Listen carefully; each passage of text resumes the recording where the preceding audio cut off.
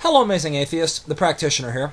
Just woke up from my nap, and I wanted to post a video response to this now that I still had it on my mind, and I still had the page open.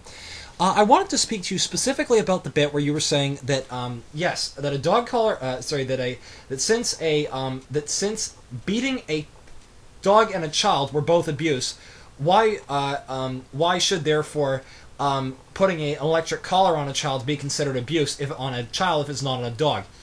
Well, there's two things I want to mention with this. One of which is that there are some animal activists, mostly with PETA and other shit like that, who actually consider using such a technique on a dog to be inhumane, and that in some cases it may even cause the dog to become more irate, more aggressive, etc., just from the constant shocking.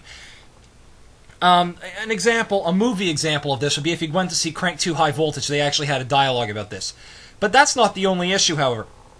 Even if, let's just assuming that I didn't buy that for a second. Let's just assuming that that I thought it was perfectly okay. And I should mention that I'm kind of wishy-washy on the whole electronic collar issue myself. But let's just hypothetically assume that I didn't buy the argument for a second. There is one fatal difference between. There is one major difference between. Okay, let's just now. I don't even think those collars are sentient. I don't even think those collars are generally appropriate anyway. I'm kind of wishy-washy, but let's just assume for a second that I thought it was okay on a dog. There would still be a major reason why it's not okay on a child. Using a dog collar like that is intended to teach the dog. Now remember that a dog's brain is considerably less in size and less in complexity than a human brain.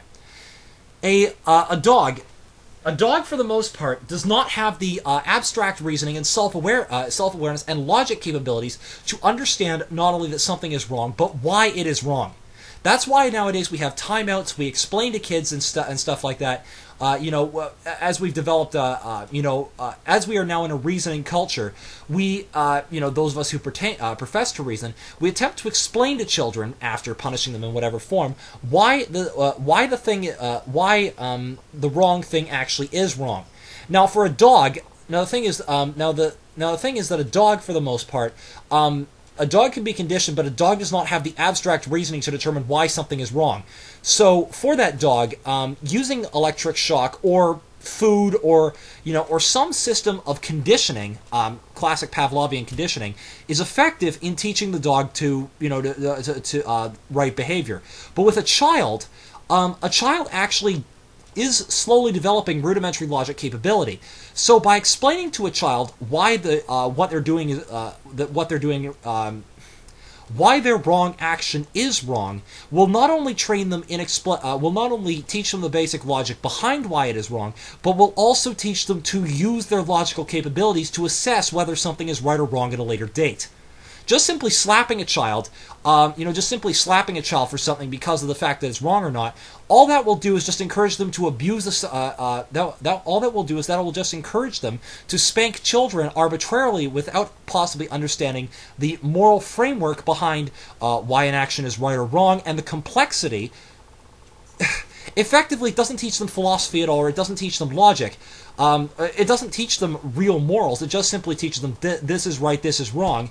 And even in some cases, there are some parents out there who just simply hit kids arbitrarily because they don't just because of the fact they happen to be in a bad mood, mean drunks, etc. A la child abuse. And most of the psychological cases they found is that all it really does, rather than actually teaching a kid, to tell the difference between right and wrong, is that instead it actually just teaches them to pass on the cycle of abuse. So I guess the main crux of my argument here is that why using an electronic collar on a child is wrong. If you're doing it as funny, then I think that if by your logic for the lulz is okay, then it should be perfectly fine for me to strap electrodes to your nuts and simply turn it up to maximum and inflict the maximum amount of pain I possibly can on your nuts. And my defense should be, well, I did it for the lulz. I mean, by that logic, I should be able to torture you to death and that be considered morally right, or I should be, I should be able to do anything immoral to you that we would consider immoral by our culture, anything that humans would consider immoral from a rational standpoint, and it should be defensible by for the lulz. So I trust you were joking there. But secondly, I would consider it immoral to use a electronic collar of any sort on a child, because a child is a sentient being, and by sentient I mean has enough logical capability to understand why something is wrong, with enough explanation.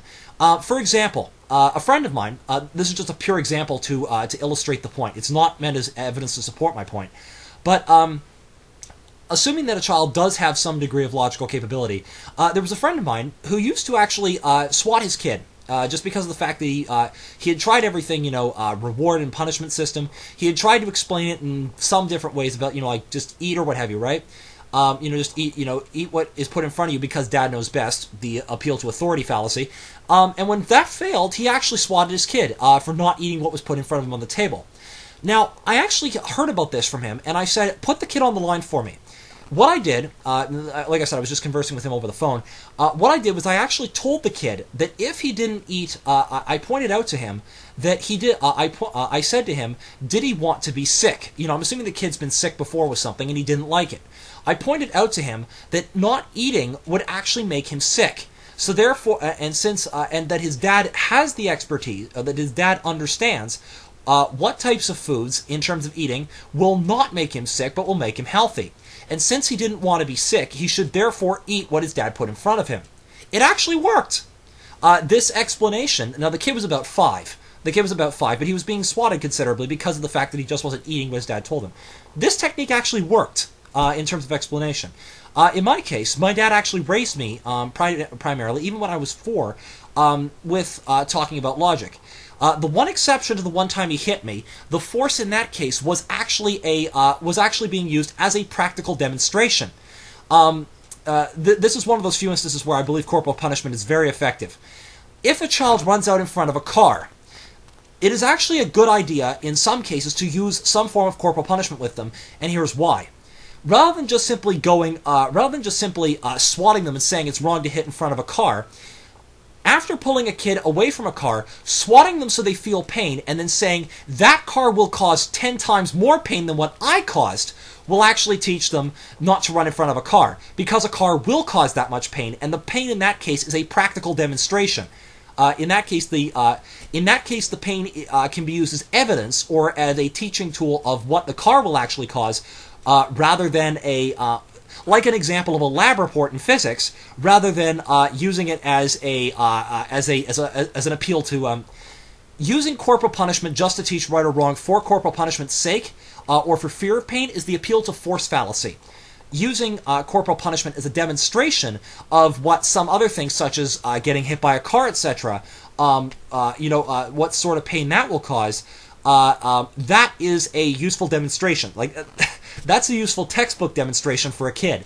So, the same with electric shock collars.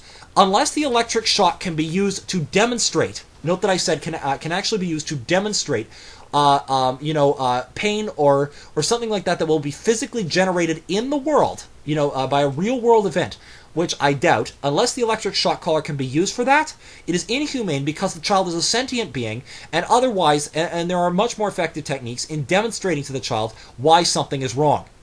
Okay, I think I've explained my point. I probably belabored it a bit, but yeah, I thought I'd cover this a bit, Amazing Atheist, so this way you'd be able to... You get my drift. This was the only bit I felt refuting on your stuff. Other than that, it's good. So keep up the good work. Later.